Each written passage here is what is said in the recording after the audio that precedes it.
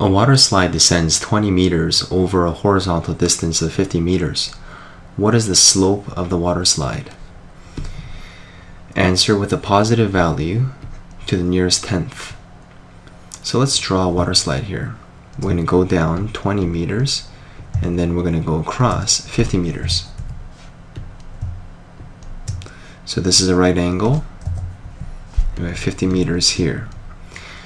Now we know that slope is equal to rise over run. So the rise here is 20 and the run here is 50. So the slope is approximately 2/5, which is equals to 0.4.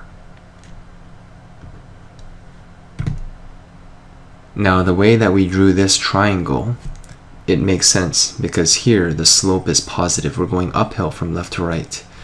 Now the reason why we have this note here, in many real-life applications the slope is considered to be positive, is because if we drew the slide this way, we have 20 meters this way and then 50 meters across.